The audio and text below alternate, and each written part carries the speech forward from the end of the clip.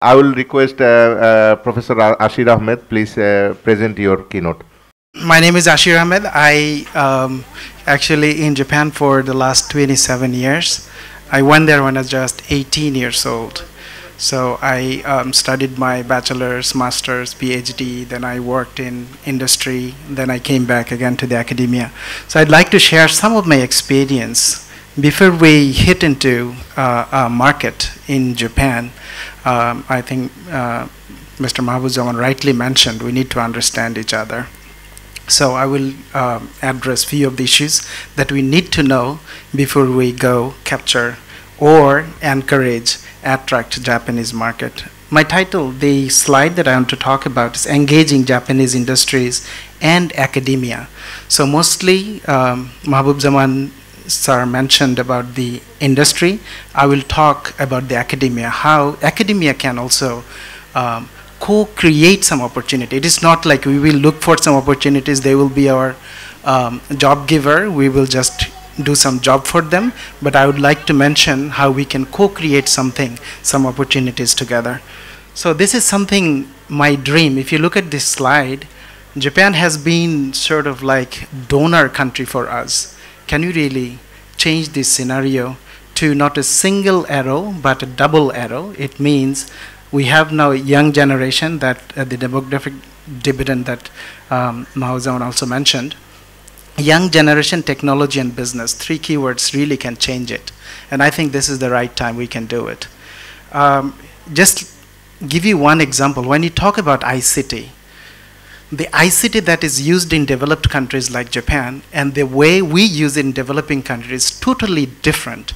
So they really don't understand our requirement, we don't understand their requirement. So how can we really design something together? The challenge is the following. I give this example. I think it's little, it doesn't really show very well, but the key essence point is, in Japan, if you look at the social issues they have, in every sector, you talk about healthcare, you talk about education, you talk about the banking industry, they already have the infrastructure.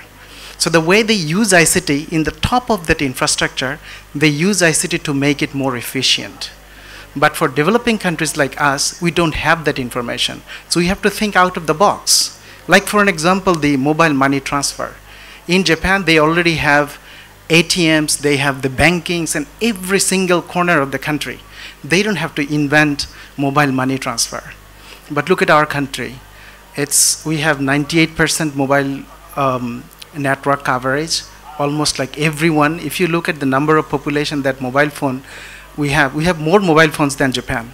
We are 9th in the rank, Japan is in the 10th.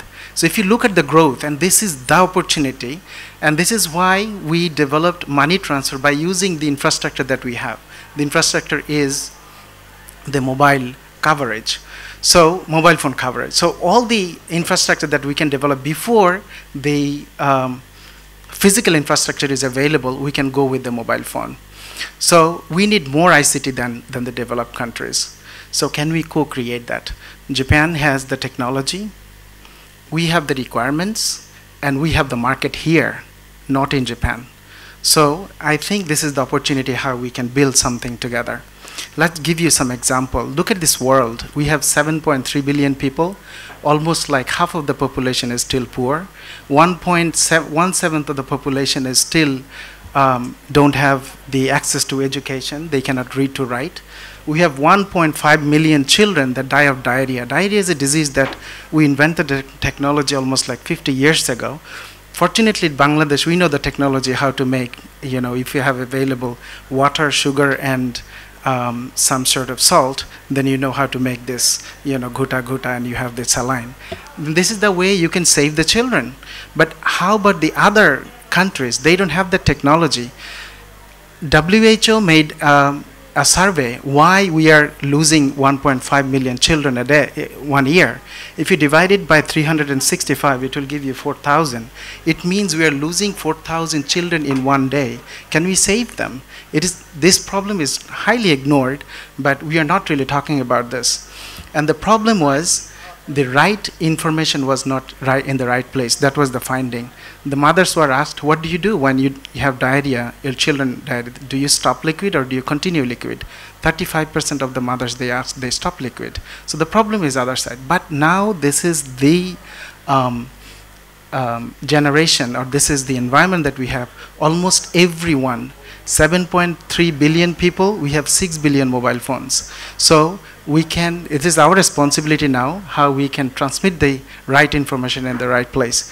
So today I will give 3 scenarios, like how the industry, academia can play together. Academia is something we look for new research themes, and industry, they want to develop technologies, or they build it from the prototype to a product, and the government is the one who needs continuous support from the academia and industry. So how can you make an alliance? And Japan is one of the countries, they really did a very good job making an alliance between the academia, industry, and the government.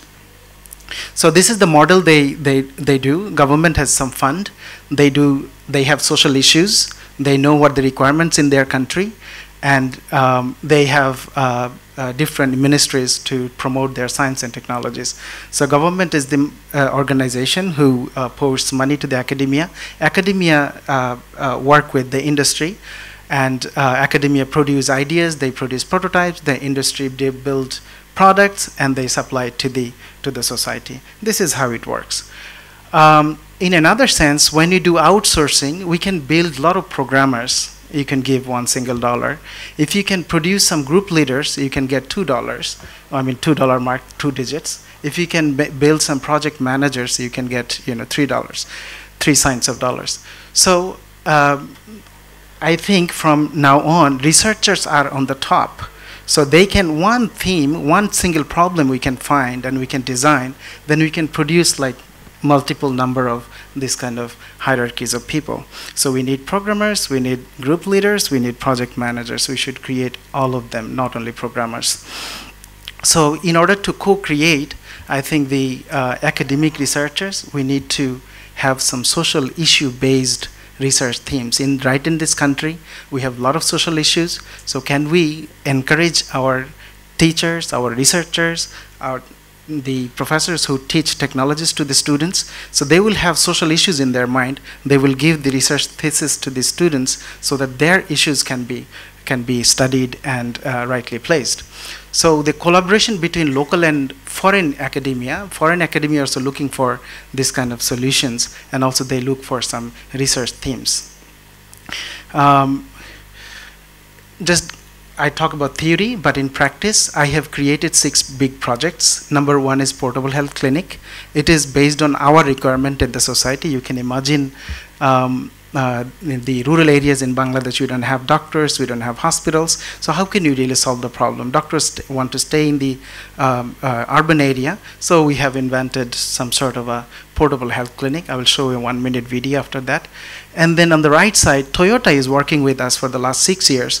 You can see Uber and other companies are coming in, this car sharing market, but it works only in urban area. But what is the scenario in the rural areas? Don't they need car sharing models? So we are looking at what are the requirements. If you look at a community, if you look at the mobility, amount of mobility they make in rural areas, what kind of service can be provided from point A to point B? So this is the question we wanted to answer with Toyota. And we have excellent results. We have some prototypes in mind. I believe that it worked in Bangladesh. It will work in other countries. And by the support of JICA, we have created how to generate income for the poor farmers in the rural areas successfully. It was finished by this year, last 6 years. Thank you, JICA, for supporting us with this project. So this is just one example that we have created portable health clinic. So you can imagine the rural areas, you have nothing. But in the culture in Bangladesh, we had a doctor who used to carry one suitcase and visit, doors after doors. So what we have done, we have just developed the box, putting some latest technologies. So the lady can go to the rural areas, they can digitize the data by using different type of sensors. Mahbub Zaman mentioned about IoT devices. These are one of the IoT devices that we can use to collect the data and put it into a small tablet PC. And inside the tablet PC, we put some AI technology to determine your health status. So it puts in 4 different colors. So the red means risky and green means you are safe. So this is what a patient wants to know. And then the patient can talk to the doctor. Doctor can consult with them. They write the prescription, and the prescription can be locally printed like this. So we have done it in Bangladesh. We have done it in India. Now we are going to Cambodia and Thailand. And this technology will be required in Japan 25 years later. So this is how technology can be developed in a in developing country. And using the reverse innovation, we can introduce the same thing to other countries like that. Thank you so much.